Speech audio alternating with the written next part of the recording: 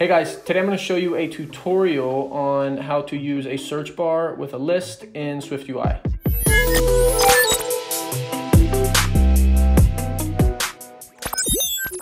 Now this is what Apple just announced. We're using searchable for this. So you will need iOS 15 for your target device, and we'll be using Xcode 13. So go ahead and download those from developer.apple.com if you have not yet.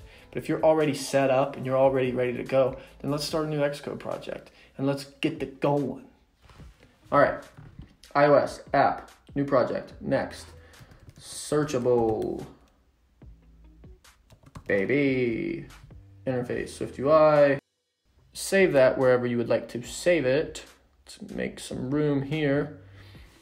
Okay, we're gonna start out, what are we gonna search? We are going to search for, let's say, let cities equal, you already know what state we're in, baby. Columbus, Cleveland, just making an array here. We're gonna spell it Cincy because I always mess that spelling up. We're gonna say Bel Air because it's where I'm from, and then Athens because it's Disneyland and the funnest city in the world. And if you don't go to college there, I feel bad for you. Okay. No offense if you didn't, but you missed out. All right, now, what the search bar needs is a navigation view. So we're just gonna start out the more likely scenarios that you are embedding your content in a nav view, but we are going top down here. Then we're gonna go list, and then what we need to do from here, we will have text, right? We're gonna have some type of text.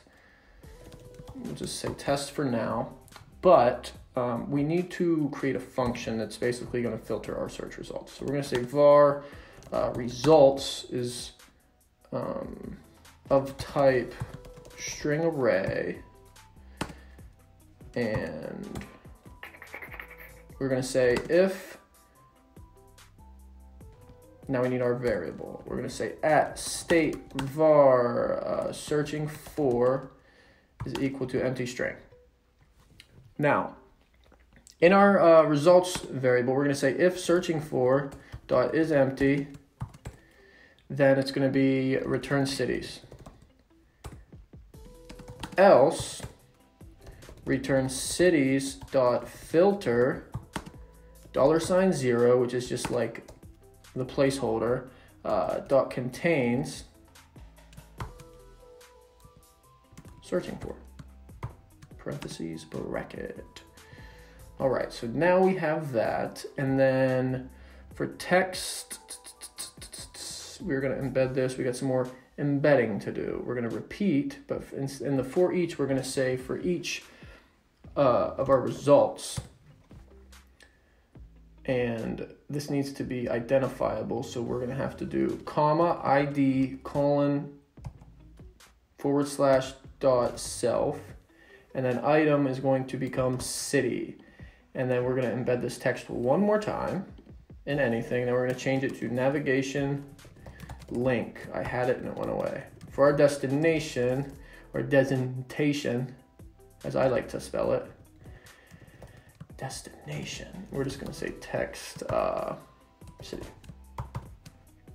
And then for this text, we're just going to make it city that we are getting passed through here. Now,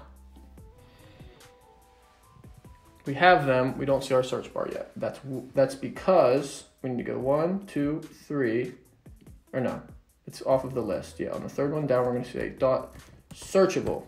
And then for the text, we're gonna pass $ searching for our state variable. Only available in iOS 15 or newer. This will probably happen to you too. If you try to fix, this will allow you to do a version check, and you can do that. I'm just gonna say project settings, iOS 15, and the problem goes away. I said, and the problem goes away. There we go. Okay. And then we can even add a dot navigation title. We could say Ohio cities, and hit play, and there's our search. And if you type in the letter T, there's nothing, because nothing starts with a T. But if you type ATH for Athens, then woo! Halloween! Okay, relax. So yeah, here's our search. You can type in whatever you want. If you type C, we get our C's. B for Bel Air, A for Athens. Thea does not happen, or neither does Ata, because that's not a word, or Crumbus. Okay, so I don't know how to spell Cincinnati, and I never will, so I do Cincy, and that's a little tip from Uncle Logan. So if you don't know how to spell something, just make it your own.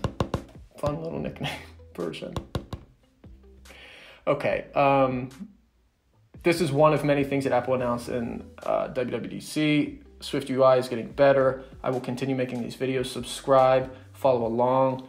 I'm gonna, I like this smaller, like choppier, you know, direct, quicker format of tutorials. I will do some more in-depth ones, but for these quick hits, I'm gonna keep them short. So we're at 7 minutes right now. And yeah, if you wanna see more, subscribe. If you liked this, hit a thumbs up, you know? Hit a thumbs up, man. If you like my obnoxiously blue shirt, let me get a thumbs up. It was a gift, and if you buy me a gift, I wear it, whether I like it or not. So they never know. I'm always just very thankful for gifts. So hence why I'm wearing this bright blue shirt. Thanks for watching. Stick around for more. I'll see you guys later.